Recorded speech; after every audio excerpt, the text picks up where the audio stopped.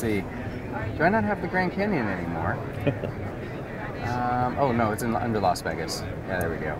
Hey Thomas. Yeah. Just gonna go FedEx this. Okay, good deal. Yeah. Yeah, no, great. Sounds excellent. Let's go to Grand Canyon Skywalk, and I think this one should be it.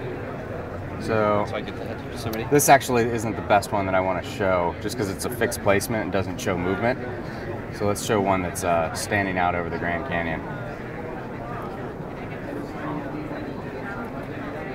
There we go. The flags waving.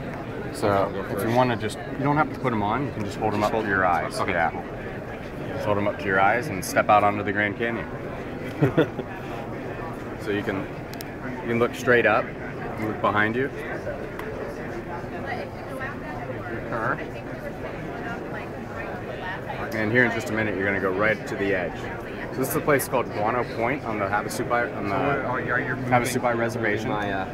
Yes, you can see my shadow right there. So I'm actually stepping right up to the edge. You can actually see the Colorado River down there below, and you can look across the rim.